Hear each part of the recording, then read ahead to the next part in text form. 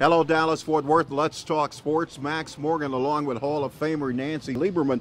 Big day in the NBA setting history. It's an amazing day. I thought it was going to be a really nice, calm day, and then my phone started ringing that the Spurs hired my friend Becky Hammond as their assistant coach. I'm so proud of the NBA and the Spurs. This is a league that is the leader in diversity in the front office, on the court, female referees, minority owners play. It's a glorious day. All right, your buddy Becky, tell me what she brings to the Spurs table, and they don't need a lot because they're champions. Well, they don't need a lot, but they're always trying to get better. And if you know Coach Popovich, he's not interested in bells and whistles. He's interested in substance.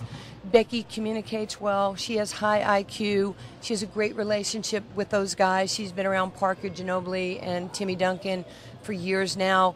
Last year when she tore her ACL, she interned for Coach Popovich.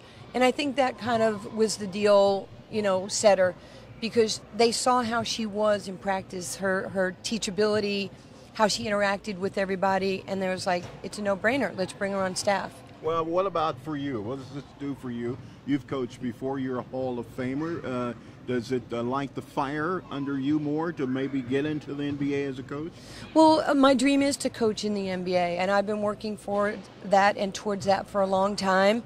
Nothing should be handed to any one of us, no matter what our titles next to our name.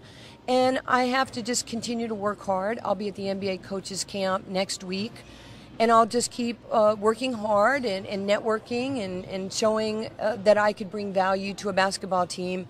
It's not about being the first, although I think it's amazing, to be quite honest. It's about, once the first domino, falls, maybe other teams, there's 29 other teams that will say, you know what, this could be good for us. I don't want to say we're a copycat league, but I do think that, good quality coaches come in all shapes, sizes, and genders. Well, I want your thoughts on this because first female coach, and there are going to be those out there that says, whoa, this shouldn't be happening. Your answer to that?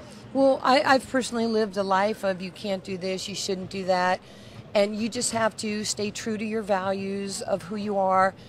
You don't have to fight the fight. You don't have to sling words. Just be self-confident, do your job, show up, be responsible, and everything else will fall into place. There will be naysayers, but it's okay. As far as I know, there's women who are running Fortune 500 companies. They're executive CEOs of presidents of companies. This is now just filtered into the NBA, and I can't see why it would just be a one and done because Pop knows Becky. I think other coaches and owners will see that this could be a value to their franchise. Have you had a chance to talk to Becky today? I left her a voicemail this afternoon. I'm sure she's busy. She's still playing right now for the Silver Stars until the season ends, but she's a very close friend, and I look forward to giving her a high five, a hug, and just congratulating her. All right, Nancy, thanks for taking time out of your camp here in Frisco. Thank you very much. Thank you, Max. Nancy Lieberman, Hall of Famer. I'm Max Morgan, Fox 4 Sports.